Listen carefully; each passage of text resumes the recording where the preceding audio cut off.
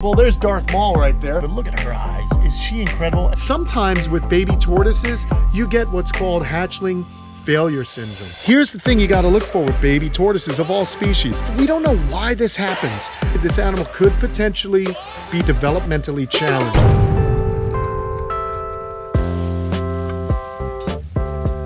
What's up, guys? How you all doing? I'm just looking for some eggs, and I've got a little baby cherryhead tortoise here that I wanted to kind of talk about because today is an Ask Kamp Kenan question, and Tom's here operating the GoPro. Say hello, everyone. What's up, everyone? There you go. All right. Thank you to our amazing supporters who help to make this show possible every week. Your support makes a real difference in our efforts here at Kamp Kenan. This week's special shout out goes to Justin Muser. Thank you for all you do and for loving reptiles. I love my cherryheads. They're some of my favorite tortoises. They just do so well out here. They're personable. There's Darth Maul right there. And this isn't one of her babies, but you could just see it's such a beautiful little tortoise. Really love these guys, but look at her eyes. Is she incredible? And she's so inquisitive, always wants to see what's going on. I really love these guys. So today we got a question. Tom, you're gonna have to help me because I forgot the gentleman's name who asked the question. Yeah, so it was from Adam Slane. Very cool. Oh, Adam Slane. He was on our live, our Patreon live not long ago. Okay, very cool. I remember the question, I think. He was asking, he recently had gotten from our friend Sam Pascucci some redfoot tortoise babies, and I didn't have any redfoot tortoise babies to talk about, but I did have this little guy. So they're basically redfoot tortoises, cherryheads. And he was asking whether or not it's smart to keep the animals outside when they're kind of newly hatched, or should he raise them up inside? He's got a Zoo-Med tortoise enclosure. So I'm going to give you my advice. And he got them from Sam. Yeah, he did. I just after watching you. Oh, did he? Well, that was the thing. He said, you know, I just stumbled across your channel. Okay. And I guess he binge watched like all the Kamp Kenans. Thank you. And he saw a bunch of stuff with Sam and realized Sam lived right down the road from him. Oh my gosh, that's so awesome. So it's so cool that I brought some good people together because Sam is one of my favorite guys and he knows a great deal about tortoises. He's been doing it for many, many years. Not only just the husbandry, which is what I do, but also about tortoise medicine, which is part of the husbandry. So anyhow, here's what I would say, what we're gonna talk about. Basically, little guys like this, what I do is I have my incubator indoors, and what I like to do is I really like to kind of incubate the animals inside, and this way I can control the environment. I can really kind of perfect the parameters for getting these animals to hatch. Now, that being said, I have found baby cherryheads and baby redfoots that have incubated right here in the enclosures. Not long ago, a couple years ago, I was actually doing what I'm doing now. I'm actually looking for eggs. And while poking around, I found a nest that was just hatching. It was really, really cool to see little baby tortoises that have not dug out of the nest, but they were in the nest. So what I did was I grabbed them up and I brought them inside. Now, most of the time, my animals hatch right in the incubator. And you guys may have seen some of those videos. And what I like to do is I pull the animal out and create a little bit of a nursery in the incubator while they're absorbing their yolk sac. After that, I transfer them into a Zoo-Med tortoise enclosure, and that's the tortoise nursery. I keep them in there for a few months. Now, here's the thing about baby tortoises and putting them outside. If you do not have a completely concealed and protected environment for them to live in, meaning that no predators can get in, then I wouldn't recommend putting them outside. If you can create something where they can be put outside, I do think it's advantageous to let them spend a portion of the day outside because they're going to get just the natural sunlight, which is so key for getting these guys a strong shell. The other thing that you want to do if you keep them inside to help that shell grow is to make sure that you have a really high quality Vitalite, reptile UVB emitting bulb. Very, very important for us to make sure we're doing that for our animals. And coming up on the channel, I'm definitely going to be doing more on UVB because it's so important. And we've got a really cool partnership that we're going to be able to help you guys out with some product and some knowledge about how to keep these animals. So I'm really excited for that. That's coming up in just about a month or two. So anyway, back to what I'm talking about here as I kind of talk and look for a nest. And what I'm doing here with this little device that I have, it's just a little poker, and I gently tap the ground. And if it sinks real deep, real fast, then I know I've hit an egg chamber. Now, I also know that the tortoises like to kind of lay around the fence. This is an old nest right there.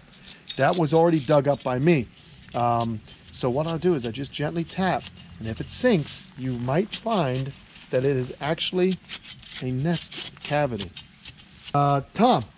Yes. Sometimes I get a little ADD and I wander on. What were we talking about? Oh yeah, we're talking hatchlings. Yeah. So your question, Adam, and for everyone else out there that's interested about hatchling tortoises, is if you can provide them with a secure area where they're not going to get eaten by anything, no ants or any insects or things like that that can potentially harm them. Like we have fire ants here in the south, and you know, you wouldn't want that to happen to you. If you can provide them with a good place that is secure and within the parameters and temperatures that these animals need, raising them outdoors is cool in a controlled enclosure. Otherwise, for me, I do like to keep them in for a couple of weeks just to get them eating. And then once they're eating and I know they're moving around properly, this way I know that when I put them in an outdoor enclosure, they're smart enough to kind of make sure that they can easily get out of the sun. Remember, you're going to have to create an area to get out of the sun. You're going to need humid areas as well. So you got to make sure that you really create a cool environment for these little guys. Now, this little guy was kind of a smaller one, so I wanted to kind of see how he would do. Sometimes with baby tortoises, you get what's called hatchling failure syndrome. So I like to hold on to him for a little bit. Now, here's the thing you got to look for with baby tortoises of all species. Sometimes, and we don't know why this happens, but the tortoises will just expire. Now, I've got my own theories. This is an anecdotal idea of mine. In other words, I have not put this through the scientific method. It's basically just from my observations. And what I notice is sometimes when tortoises have a sunken concave, this is not because they're sexually dimorphic, this is like a sunken plastron right out of the incubation media or right out of the egg. You can see also this animal's been out of the egg for about 2 weeks, but it still hasn't closed up completely yet, the yolk umbilicus here, where the yolk sac was. That leads me to believe this animal could potentially be developmentally challenged. There may be some internal problems with this animal. I'm not 100% sure. So I'm not offering this animal up for sale. I'm going to hold it back and see if I can continue to keep an eye on it. And to do that more thoroughly, I'm keeping the animal inside because I know this animal isn't moving around a lot.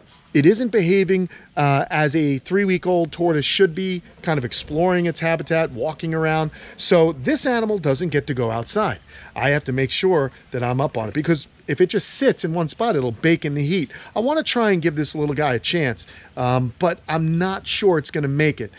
There's not a lot you can do for baby tortoises. So many people, you know, worry about their baby tortoises, and even taking them to the vet may prove futile because they're so small, it's very difficult to figure out the right dosages as far as, what's this? Is this something? It's really difficult to find out the right dosages for the medicine and so on. But I'm just showing you guys this little one here because I wanted you guys to have a reference for a baby tortoise as opposed to a grown-up tortoise. And then I also wanted to show you what to look for if you hatch out an animal. You want to look for, you know, the fact that the animal's developing right. So this guy, to me, doesn't look so hot, so I'm going to keep him inside. But I'm not seeing any eggs here, Tom. Okay. Although, wait a minute. This looked a little disturbed. I'm going to get dirty here. Let's see. Yeah, I'm going to put this little guy down. I don't know. We'll see. We shall see. This is really nice, rich dirt, though. Not that that matters for the eggs, but probably a good place to find some earthworms for some of the animals. Yeah, this may have been an old nest that I had previously dug up. We've had a lot of, look at that. Oh, I love earthworms. You know you love earthworms, turtle people. That is good food for the little guys. All right, well, not there. Let me just see. I'm not feeling anything. You got to be careful with this method because it is easy to crack an egg. But the way I look at it is better to get 4 eggs out and crack 1. So you get, you know, the animals are there. You know the babies are in the nest or the eggs are in the nest, and you can pull them out and really control how we go about incubating them. I'm not finding anything here though. I think we're all tapped out on eggs, man. I don't know. Still got a chance over here. Anyway, Adam, I really do appreciate your help and support, and thanks for being a Patreon supporter. And I hope this little video has helped out some of you guys. So bottom line, like what size? What'd you say? Bottom line, to put them out. Oh yeah, good question. Tom's here keeping me honest, people.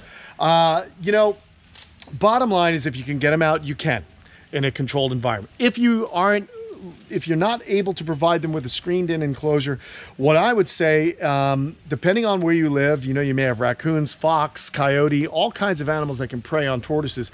I like to get them at least as big as this guy right here. Okay, so you can kind of get an idea. That's about 3-4 years old right there, that tortoise. And man, I would say at least that big. Now, I have an electric fence around my whole property. I also don't really have a lot of coyote activity here, although there have been reports of some. Mostly I get raccoons. Now, this shell, you can see this tortoise shell, it's pretty well developed. If he can pull his little feet in, they're pretty darn strong. So he's pretty well protected. That being said, if a raccoon got this little guy's leg, they would eat off a leg. Now this guy, they just split right open and eat him right up. So I would at least get to that big before I started putting them out without any kind of cover. So there you go. I think I've answered the question now. Yeah? You got it. I did it. All right, everybody, there you go. Hope you enjoyed the video. Thanks for all our Patreon supporters. If you guys want to help us out on Patreon, just check us out on Patreon at patreon.com/Kamp Kenan. Leave a comment below. Share your experiences, what you're doing with your tortoises. We can all learn from each other. And I thank you for watching the video. You're going to enjoy the rest of this beautiful day with these beautiful animals. And we're going to get this guy back in, give him a good soak. See ya.